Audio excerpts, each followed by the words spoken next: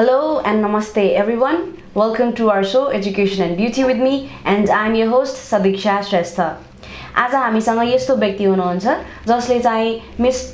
Airhostess 2007 उपाधि जित्न सफल हुनु भएको थियो, and recently she is working as a cabin crew in Aviation Museum. Let's welcome none other than Miss Riva Limbu. Hello Riva ji. Hi, namaste. Namaste. How are you? I'm fine. What about you? Yeah, I'm also fine. By the way, welcome to our show. Thank you so much. अनि त्यसपछि अहिले तपाईलाई चाहिँ कस्तो feel भइरहेको छ? Like little bit nervous. अनि अब आफूले डिस्क्राइब गर्नु पर्दाखेरि चाहिँ के रिभा जी भनेर हैन हाम्रो ऑडियन्सलाई डिस्क्राइब गरिदिनुस् न. Hello, namaste everyone. म चाहिँ Riva Limbu Miss Airhostess 2017 को winner, and currently I'm working at Aviation Museum as cabin crew. अनि अहिले रिसेन्टली चाहिँ तपाई के गर्दै हुनुहुन्छ? केमा व्यस्त हुनुहुन्छ? म चाहिँ त्यही मेरो जब छ त्यसमै व्यस्त हुँदैछु. लाइक डे 9 to 10 9 to 5 हुन्छ हाम्रो जब, त्यसमै हुन्छ मेरो दिन, त्यसरी नै बित्छ. हजुर. अनि सैटरडे पनि हुन्छ हाम्रो, सैटरडे होलिडे हुँदैन. ए हजुर. अनि अब त्यो हुन्छ नि, मलाई साथसाथै अरु हाम्रो ऑडियन्सलाई पनि थाहा नहोला हैन एभिएसन म्युजियमको बारेमा हैन, के भनिदिनुस् न सर. एभिएसन म्युजियममा 7 वटा हलहरु हुन्छ, जहाँ चाहिँ फर्स्ट हलमा डकुमेन्ट्री देखाइन्छ. त्यहाँ चाहिँ म्युजियमको जन्म कसरी भयो, त्यो प्लेनहरु कसरी ल्यायो, सबै त्यहाँ डिस्क्राइब गरिन्छ. अनि त्यसपछि रेस्ट अफ द हलहरुमा चाहिँ सबै एयरक्राफ्टको मोडलहरु हुन्छ. फाइटर प्लेन देखि लिएर इन्टरनेशनल नेपालको आकाशमा उड्ने प्लेनहरु हुन्छ. अनि लास्ट ग्याली साइडमा क्याफेहरु, जहाँ चाहिँ क्याफेमा चाहिँ अब सबै मोमोजहरु, केकहरु, चिप्सहरु सबै त्यहाँनिर हुन्छ. त्यही भिजिटर्सहरुले त्यहाँ सबै भिजिट गरिसकेपछि उहाँहरु लास्टमा क्याफे आउँछन्. हजुर. अनि तपाई चाहिँ त्यहाँ कसरी एन्ड अप हुनु भयो नि, त्यहाँ कसरी पुग्नु भयो? त्यही मिस एयरहोस्टेसबाट नै. उहाँ चाहिँ हाम्रो पेट सर हुनुहुन्थ्यो. उहाँले चाहिँ अगाडि नै भन्नुभएको थियो कि मिस एयरहोस्टेसको विनर 3 विनर्सहरुलाई मेरो जुन एभिएसन म्युजियममा चाहिँ एज अ क्याबिन क्रू म चुज गर्छु भन्नुभएको थियो. त्यसरी. अनि तपाईको चाहिँ पछि गएर बन्ने के लक्ष्य के हो? एयरहोस्टेस. अब भनेपछि त्यसमै अब लागिराख्नु भएको छ. हजुर. अनि तपाई चाहिँ अहिले रिसेन्टली के पढ्दै हुनुहुन्छ? म चाहिँ ब्याचलर फर्स्ट इयर जोइन गर्न लागेको छु. हजुर. अनि कता पढ्नुहुन्छ? Saint Xavier. ए हजुर. अनि अब फेरि ब्युटी पेजेन्ट्सतिर लागौँ हैन. अनि तपाईको चाहिँ यो फर्स्ट पेजेन्ट थियो? या फर्स्ट टाइम. ए अनि फर्स्ट पेजेन्टमै विनर हुनु भयो हैन. अनि त्यति बेला चाहिँ हजुरलाई कस्तो फिल भएको थियो? It was unexpected. लाइक मैले चाहिँ सोचेको थिइनँ म यसरी एन्ड अप हुन्छु भनेर. मलाई चाहिँ के लाग्यो भने अब ट्रेनिङ लिन्छु, अब जे हुन्छ हुँदैन भनेर सोचेको थिएँ, but I didn't expect this. अनि अब हजुरको हुन्छ नि पहिल्यैदेखि नै यस्तो ब्युटी पेजेन्ट पाउने सोच थियो कि हैन, पछि गएर मात्रै भन्नुभयो? नो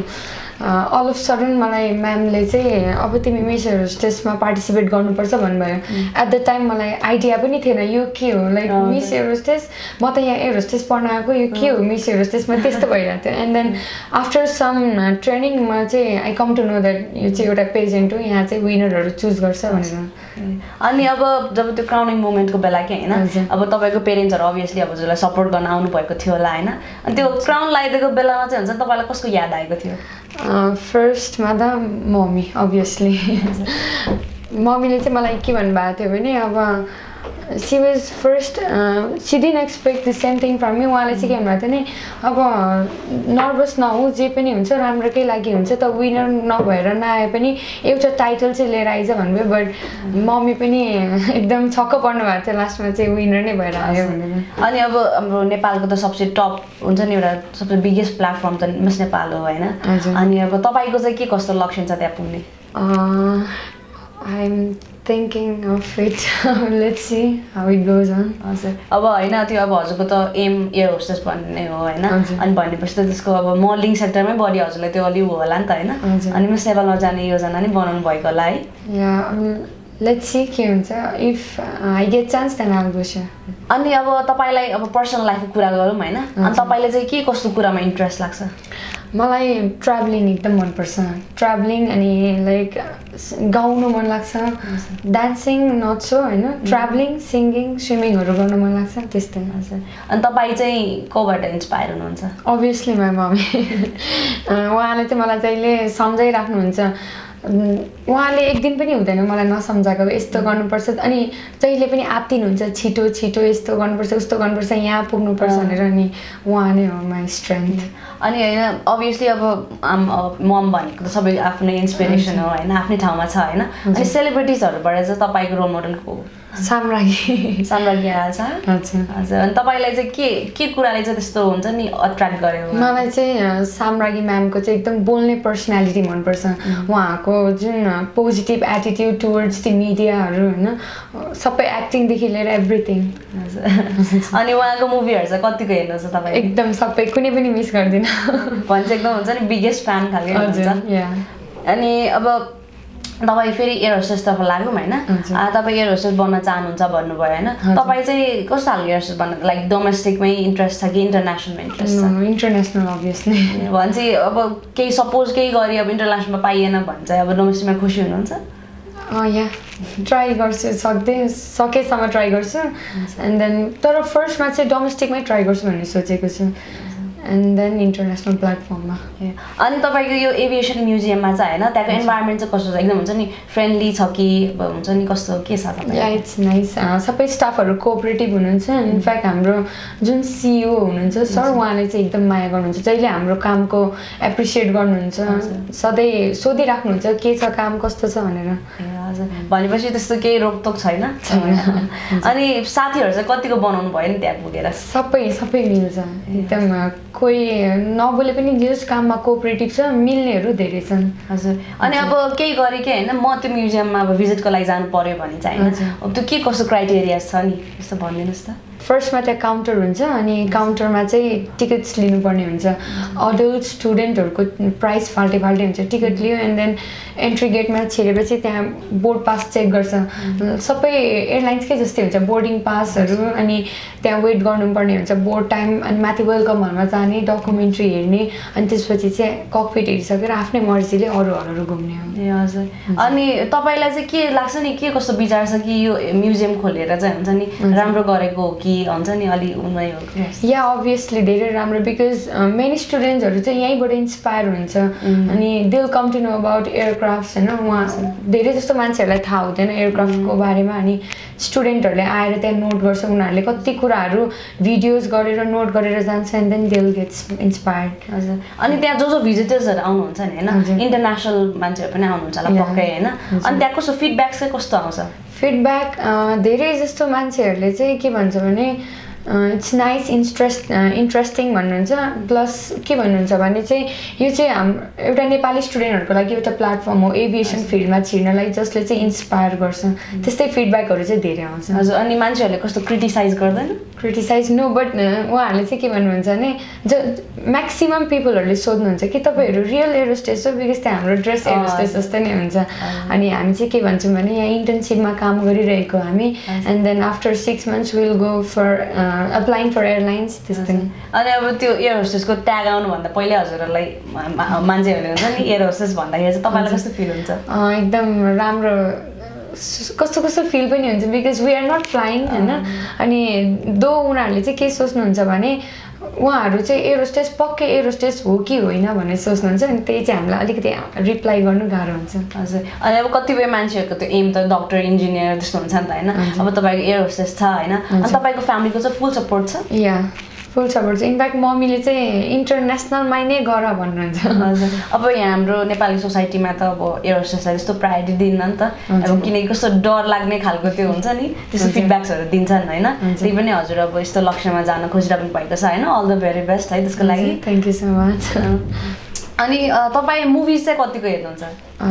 म चाहिँ बलिउड मुभिज धेरै हेर्छु हजुर भन्नाले डिफ्रेन्ट जानर्सको हेर्नुहुन्छ अनि लेटेस्ट मुभी चाहिँ कुन तपाईँले हेर्नुभएको मैले सम्झेँ कस्तो लाइक त्यो मुभी हेरेर चाहिँ हजुरलाई कस्तो हुन्छ नि एउटा केही भनिदिनुहोस् न के कस्तो भएको थियो लाइक आई वाज कन्फ्युज कि त्यो मुभीमा चाहिँ त्यो मुभी चाहिँ एउटा रियल स्टोरी बेस्ड हो भनेर त्यो मुभी चाहिँ आएको छ बट त्यो मुभी हेर्दा चाहिँ मलाई कति कुराहरू चाहिँ रियल लागेन त्यही अनि I was surfing the internet trying to find out कि यो मुभी चाहिँ रियल बेस्ड स्टोरीमा हो कि होइन त्यस्तै लाइक मुभी चाहिँ एकदम इन्ट्रेस्टिङ थियो एज यु नो है हाम्रो सोको थिम चाहिँ एजुकेसन एन्ड ब्युटी हो है अनि तपाईँलाई चाहिँ के लाग्छ यो दुईवटा जुन टपिक छ नि होइन कसरी एक आपसमा रिलेटेड छ Well, education and beauty is two different things, but यो फिल्डमा चाहिँ दुइटै इन्टररिलेटेड छ लाइक अब ब्युटी पेजेन्टमा एडुकेसन चाहिन्छ नै without education we can not processed towards that field होइन अनि ब्युटी पनि इट्स नेसेसरी बिकज ब्युटीले हामीलाई रिप्रेजेन्ट गर्छ भने एडुकेसनले हामीलाई अझै फर्दर जानलाई हामीलाई हेल्प गर्छ अनि त्यो जब हजुर त्यो म्युजियममा के होइन अब त्यहाँ भिजिटर्सहरूको लागि हजुर डिस्क्राइब गर्दाखेरि के होइन अब कोही कोही त कस्तो हुन्छ नि बुझ्दैन नि होइन कतिपय कुराहरू होइन अनि तपाईँ चाहिँ त्यति बेला कस्तो पोजिटिभली नै एकदम बुझाउन खोज्नुहुन्छ कि अलि रिस पनि उठ्छ कि कस्तो फिल हुन्छ त्यति बेला सकेसम्म त पोजिटिभली नै बुझाउन खोज्छु बट कुनै कुनै भिजिटरहरू चाहिँ जानी जानी हामीलाई एकदम टर्चर गरिरहन्छ लाइक अनवान्टेड क्वेसनहरू सोधेर हामीलाई धेरै फ्रस्ट्रेसन गरेर हुन्छ दो वी एक्ट पोजिटिभली हामी सकेसम्म उहाँहरूलाई सबै बुझाउन चाहन्छौँ बट कति भिजिटरहरू चाहिँ एकदम रिसाउनु पनि हुन्छ प्लस तपाईँहरूको बुझाउने तरिका भएन त्यस्तो भन्दै बट दो वी एक्ट पोजिटिभली अनि रिवाजी तपाईँ पढाइमा चाहिँ कतिको ट्यालेन्टेड हुनुहुन्छ पढाइमा ठिकै भन्नाले त्यस्तो टप पनि होइन मिडियम खालको नर्मल बट एउटा पर्टिकुलर सब्जेक्ट छ जुनमा चाहिँ मलाई धेरै इन्ट्रेस्ट छ अनि अरू as compare to other subjects त्यो सब्जेक्टमा चाहिँ मेरो अलिक राम्रो मार्क्स आउँछ ए कुन सब्जेक्ट होला यसो अभियसली बायोलोजी अनि तपाईँलाई चाहिँ के लाग्छ होइन मान्छेलाई अब ब्युटी विथ ब्रेन भनेर डिस्क्राइब गर्छ नि होइन अनि तपाईँले आफूलाई चाहिँ ब्युटी विथ ब्रेन भनेर गर्नुहुन्छ या आई गेस सो तपाईँ मिस एयर होस्टेसमा विनर हुनुभयो होइन अनि तपाईँलाई चाहिँ के लाग्छ तपाईँको के चाहिँ क्वालिटीले हुन्छ नि तपाईँलाई त्यो ताज जित्न सफल भयो as far as I know मेरो कन्फिडेन्स दो at that time I was little nervous होइन अनि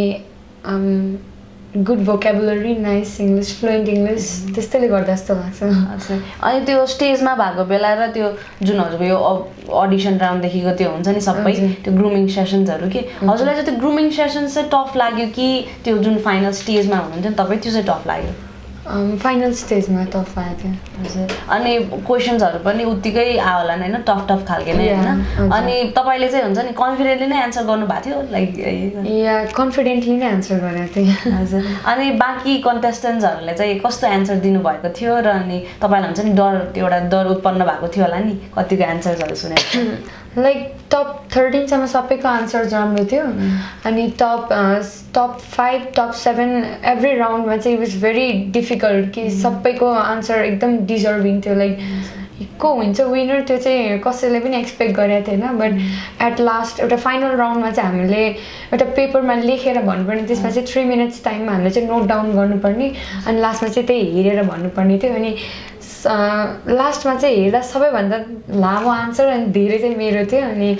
आई डिन्ट थिङ्क द्याट त्यो मेरो आन्सर धेरै भएर म विनर भएको चाहिँ होइन बट इट वाज रिजनेबल अनि फर्स्टमा त रनर्स अपहरूको नाम आउँछ होइन अनि तपाईँले चाहिँ अब रनर्स अपकोमा मेरो नाम आउनुपर्ने थियो कि भनेर सोच्नु भएको थियो होला पक्कै या अभियसली एकदम डर लागेको थियो कि सबै टाइटलहरू पनि अगाडि नै फाइन्ड आउट भइसकेको थियो अनि second runner up first runner up अनि मलाई चाहिँ मनमा एकदम दुःख लागिरहेको थियो कि मैले एउटा टाइटल पनि पाइनँ अब विनर पनि भएन भने के भन्नु मम्मी पापालाई के भन्नु मदेखि कति मान्छेलाई एक्सपेक्ट गरिरहेको हुन्छ उहाँहरूलाई के आन्सर दिनु भनेर है अनि रनर अपहरू चुज गर्दा पनि मलाई एकदम डर लागेको थियो कि मलाई एक मनमा यस्तो भइसकेको थियो अब म चाहिँ के पनि भइनँ भनेर बट सबै कुरा चाहिँ अनएक्सपेक्टेडली नै भएको थियो ओके सो रिवाजी हामी चाहिँ हुन्छ नि एउटा सानो गेम खेल्छौँ होइन त्यो चाहिँ कस्तो भन्दाखेरि ऱ्यापिड फायर जस्तै हो है तर अब हजुरले सोचेर एन्सर दिँदा पनि हुन्छ होइन टाइम लिमिटेसन चाहिँ छैन है त okay so let's get started है त ओके रिवाजी यो greatest achievement obviously being winner of Miss Airhostess 2017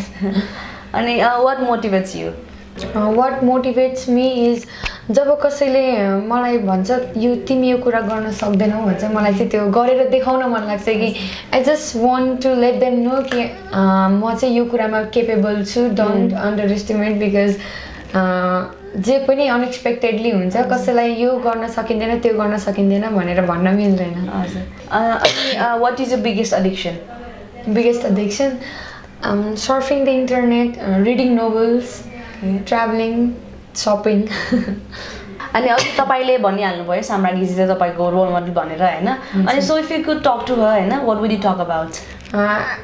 उहाँको चाहिँ यो सफलता पछाडि कसको हात छ एन्ड देन उहाँले चाहिँ यो करियर कसरी स्टार्ट गर्नुभयो र कसरी यहाँसम्म आइपुग्नु भयो अनि how do you define ह्याप्पीनेस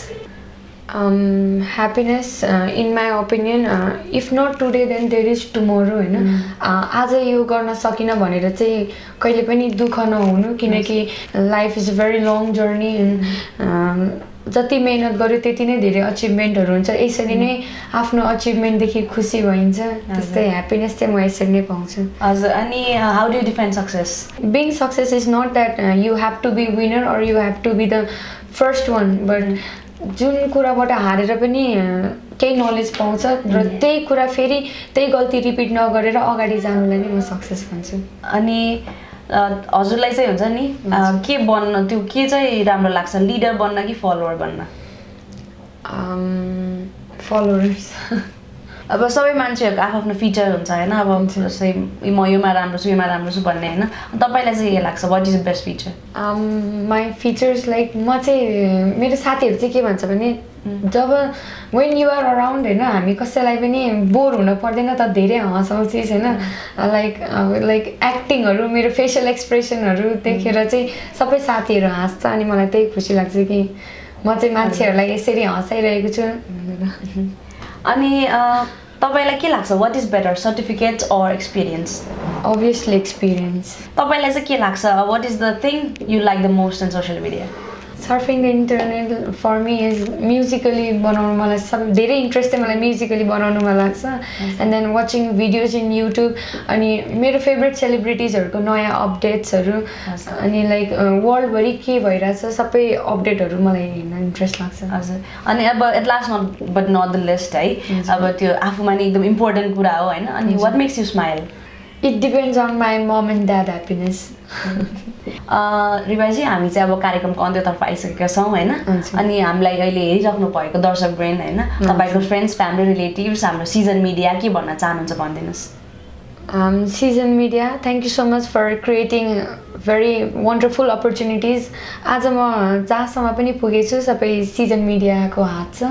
plus Miss Airhostess को platform is a second thing जसले गर्दा चाहिँ I am working as a cabin crew in aviation museum and thank you everyone thank you Season Media Nepal air hostess academy that's it okay thank you so much रिवाजी हजुर time दिएर हामीसँग कुराकानी गर्न आउनु भयो हैन okay thank you so much thank you उहाँ हुनुहुन्थ्यो मिस एयरहोस्टेस 2017 को विजेता मिस रिभा लिम्बू उहाँसँग कुराकानी एकदमै रमाइलो भयो र उहाँ जस्तै अरू थुप्रै गेस्टलाई हामी निम्त्याउँछौँ भन्दै म सदीक्षा श्रेष्ठ यहाँबाट बिदा हुन चाहन्छु नमस्कार also don't forget to like comment and subscribe and keep supporting Season TV thank you